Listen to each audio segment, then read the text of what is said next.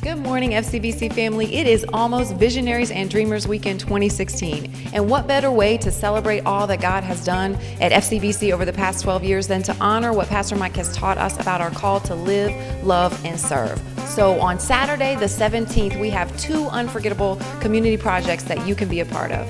The first is our homelessness initiative. We are making care packages for those who may be struggling living without homes, and we need you to donate the items. And then the second project is we are partnering with Covenant House. Covenant House is the largest private shelter for youth in the country, and we are partnering with them to revamp their Young Men's Lounge. Remember, family, all of this is happening Saturday the 17th at 9 a.m. here at FCBC. Can't wait to see you there so we can live, love, and serve.